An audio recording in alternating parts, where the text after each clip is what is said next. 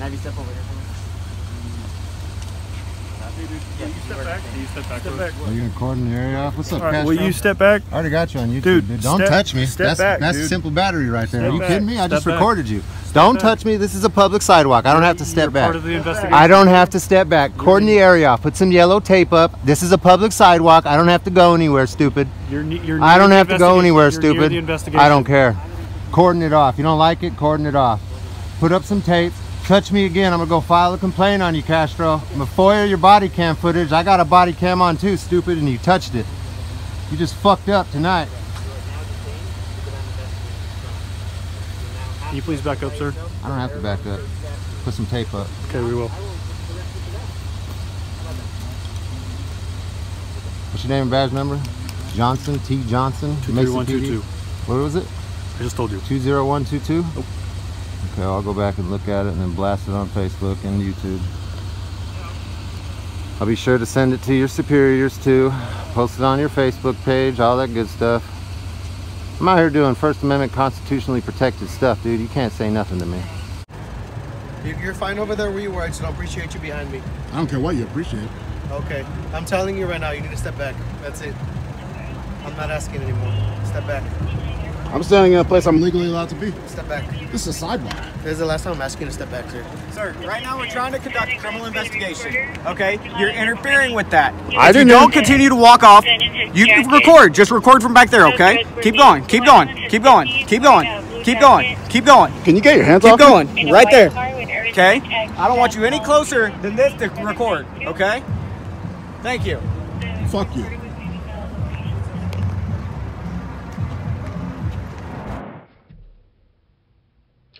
Hey, Direct D. This is Andre in El Paso. I got a channel called Horizon City News Service, and I'm basically making a follow-up video to the 10-minute video that you put out in the last 24 to 36 hours, the video you recently put up. I found a news article I just wanted to read to you and anybody who's watching this, and it deals with, identifying yourself as a passenger when you're in a detained vehicle in the 9th Circuit, which is Arizona, California, Oregon, and Washington, which is where you live, Arizona. So let me just read this article to you guys, and I'll put the link below down the description box, and we will just, or it'll just be some extra information for you and anybody who's watching this. I just thought it was a good article for people to keep in mind, and it could be like a stepping stone to researching other information if anybody's interested in that sort of thing.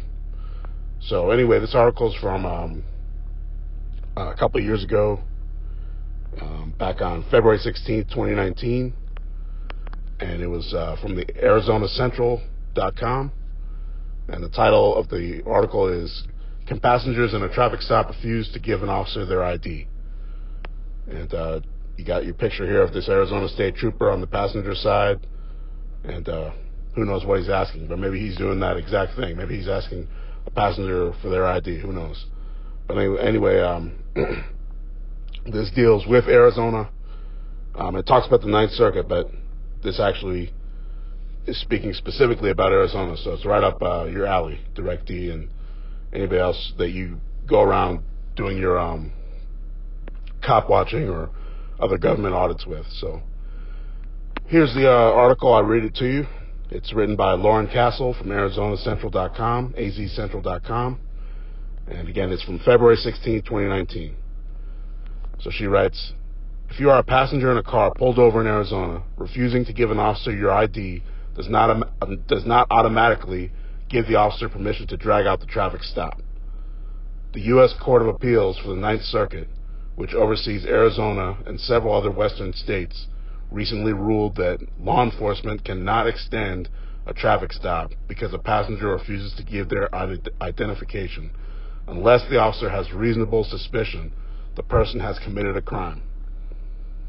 The traffic stop in Arizona. ALFREDO Landeros was sitting in the passenger seat of a car near the Pascua Yaqui Indian Reservation near Tucson in 2016. According to court documents, a I don't know how to pronounce this, Pascua Yaqui police officer pulled over the car because it was going 11 miles over the speed limit. So that's tribal police for that reservation. During his testimony, Officer Clinton Baker said he smelled alcohol and thought the two women in the back seat were underage. The Pascua Yaqui Indian Reservation has a curfew for minors. So this Officer Clinton Baker, he doesn't sound like he's a Native American. I don't know if he's from some other agency, but that's what the article says, Officer Clinton Baker. In addition to the driver asked for the identification of the women. He discovered the women were 21 and 19. According to his testimony, Baker said he did not believe Landeros was a minor. Nonetheless, Officer Baker, in his own words, commanded Landeros to provide identification, the judge stated in court documents.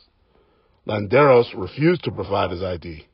When officers continued to ask, he continued to refuse. The officers commanded him to exit the vehicle. That's that Pennsylvania versus Mims case you were talking about on your video, Direct D, which of course is exactly correct.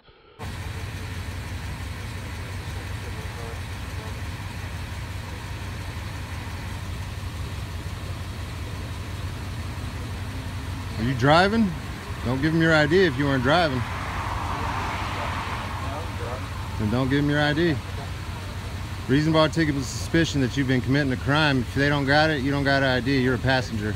You're secure in your Fourth Amendment, your property. I'm out here making sure they're doing shit right, and that ain't right. You're the passenger. Don't ID. You suspect this man of a crime, that's the only way you're getting his ID. Failure to ID is a secondary crime.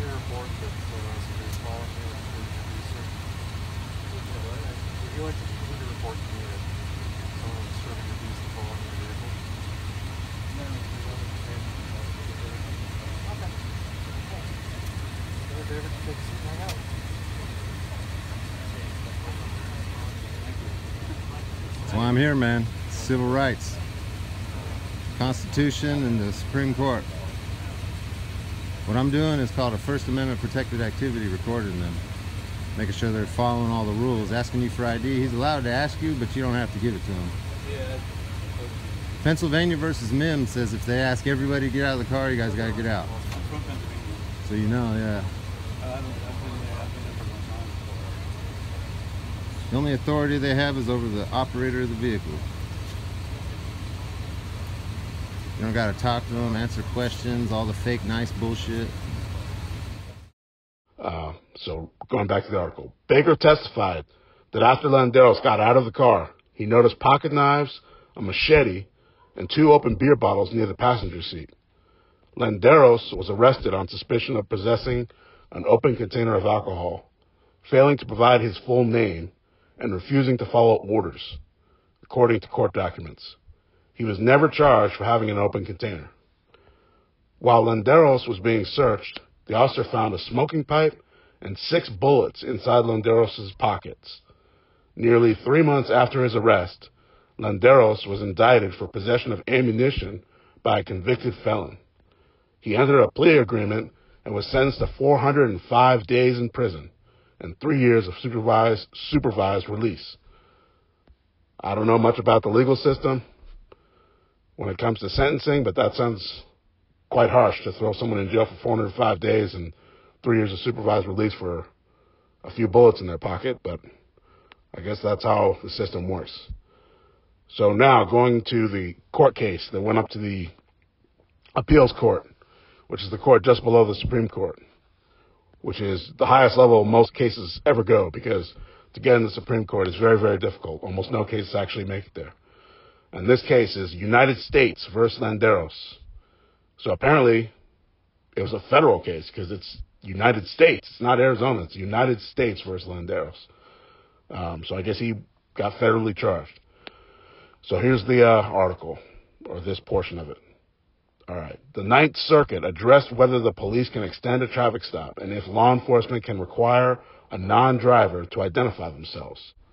Again, remember this is for the Ninth Circuit. So if you guys are watching this from Texas, Michigan, New York, Florida, this doesn't apply to you, or it could not, but specifically, whatever is said in this circuit Court of Appeals, deals with Arizona, California, Oregon, and Washington. And by what I mean when I say things in this case could apply to you, I mean that there might be similar rulings in your circuit, but whatever is decided here in this circuit, that's for just those states: Arizona, California, Oregon, and Washington. I believe that's the Ninth Circuit. I know Arizona, California, Oregon, and Washington. There might be one more that I'm not thinking of, but I know that those four are in the Ninth Circuit.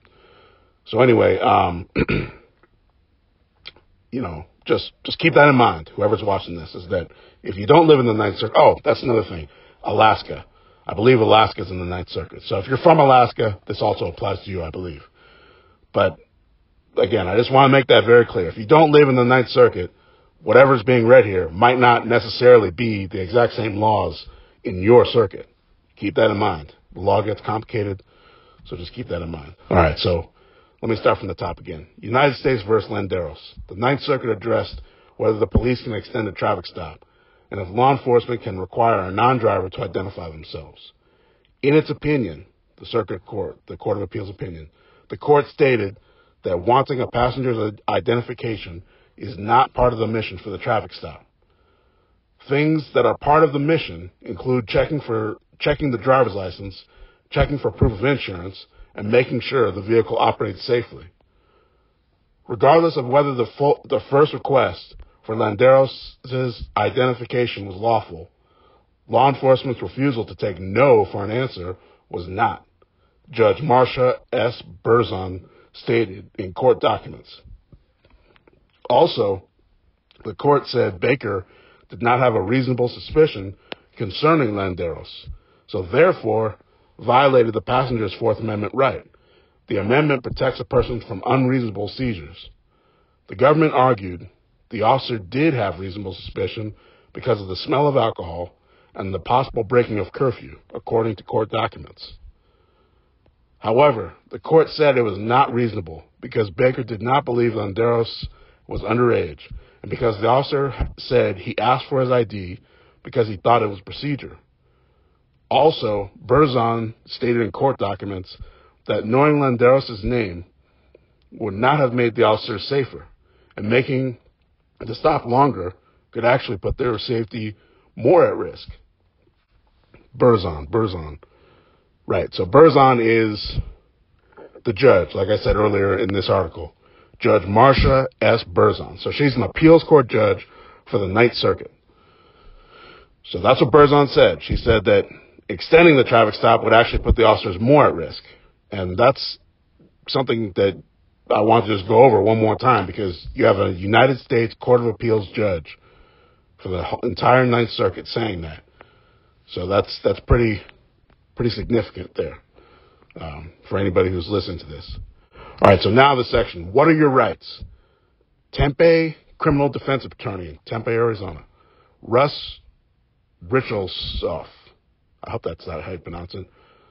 Tempe criminal defense attorney Russ Richelsoff offered some tips for traffic stops in Arizona. During a stop, a passenger should be quiet and let the driver talk with the officer. According to Richelsoff, some officers may ask for everyone's identifications to check for warrants. Drivers are required to provide an ID because they need to prove they can drive in the state. Passengers are not required to produce this information, Richelsoff said. If the officer asks for identification and the passenger does not want to provide it, they can say, "I'm not legally required to identify myself to you," Richelsoff said. However, Richelsoff advised that people not get into arguments with officers on the side of the road, especially about legal matters. People can assert their rights by not wanting to answer questions without a lawyer, but should do so in a polite way. Traffic stops are stressful for officers who don't know what they may be walking into, he said. He advised those in the car try to keep the officer as comfortable as possible to help ensure the situation doesn't escalate. And that's the end of the article. If you want to reach out to this reporter, her name is Lauren Castle, and she's at lauren.castle@gannett.com. And Gannett is the same company that owns USA Today, and they own many, many newspapers around the country. And like I said, this report is from AZ Central. So there's your article. I just thought it was a good follow-up to Direct D's video that he put out in the last 24 to 36 hours. He just recently put it out. And so I just thought that this news article would be a good follow-up to the video he just put out. So, you know, just some extra information for anybody who was interested in that video. And, you know, if anybody wanted to research anything regarding the stop and ID laws for Arizona or any other part of the country, you know, this would be a good jumping off point to, you know, just get some extra information and have a jumping off point to do further research wherever it is you're headed with your research. All right, guys. So that's the end of this little video. And I'll just keep on doing my cop watching here in El Paso. And I hope that Direct D and all the people he does cop watching with over there in I believe in Tucson, but wherever he goes in Arizona, I hope that the same experience that James Freeman had doesn't happen to him and his friends, doesn't happen to Direct D and his friends, because I don't know what was going on that day with James Freeman, but the state troopers were getting real aggressive and definitely have no idea about what the First Amendment's all about. So hopefully things like that don't happen to Direct D and his cop watching friends. And time will tell. We'll see how this goes. And, you know, I feel his pain when it comes to flashlights going in his eyes. I have that happen to me over here. So I know what he's going through. All right, guys. Well, I'll be in touch. And, yeah, anybody who wants to do research, that's what this article is for. You guys have a good day.